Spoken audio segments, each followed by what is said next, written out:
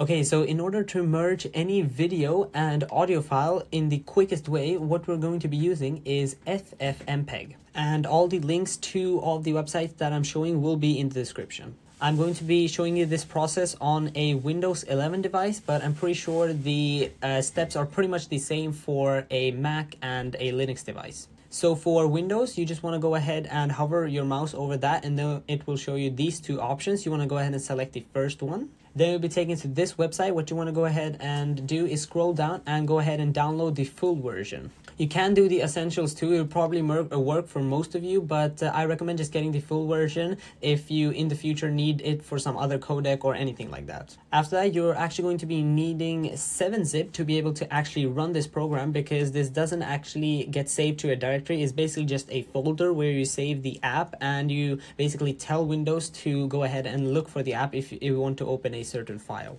So for most of you, you're going to want to select the first one, which is 64-bit Windows x64. But if you're unsure, then you can always just go ahead and Google your device name and go ahead and see what it is. So you should have these two files right over here, and first of all, you just want to go ahead and extract this 7-zip file, and it'll basically just go ahead and download. And when all that is set up, you want to go ahead and double click on this. But then it might ask you that there is no app that can open it. So what you want to go ahead and do is you want to go ahead and select always use this app to open .7z files, and you want to go ahead and click on more apps. After that, you want to go ahead and click on look for another app on this PC. Then you will be automatically taken here, and you want to go ahead and click on the 7-zip folder. Then you want to go ahead and click on 7zfm. Then this app right here will go ahead and open. You just want to go ahead and open it up and go over to bin. After that, you actually want to go over to your hard drive and go ahead and actually create a new folder right here.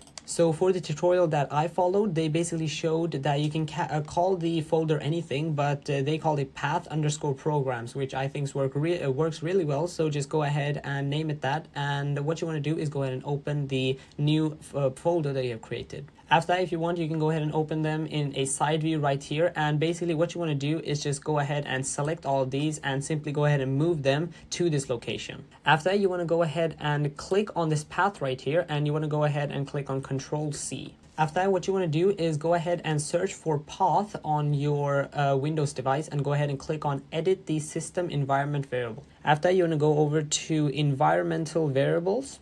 After that, you want to go ahead and select path right here and go ahead and click on edit. After that, you can go ahead and click on new and just go ahead and paste in the path that you just copied. After that, you can go ahead and search up a CMD on your Windows device and go ahead and just type in FFmpeg, and if you see a bunch of text, that means that it has been installed successfully. After that, you want to go over to the path where you have both of your audio file and your video file. Then you just want to go ahead and click over here and go ahead and click on CMD and go ahead and click on enter. That will open a new CMD window for specifically that path. After that, you want to paste in this command, which will also be in the description. And after the -i here, you will see that I've called my one video.mp4 because that's what my test video is called. And you just want to go ahead and change that to whatever your video file name is. And after the second -i, you want to go ahead and change this to whatever your audio file is named. For me, I do have quotation marks because I have a space between the name, but if you don't, then that's not actually necessary.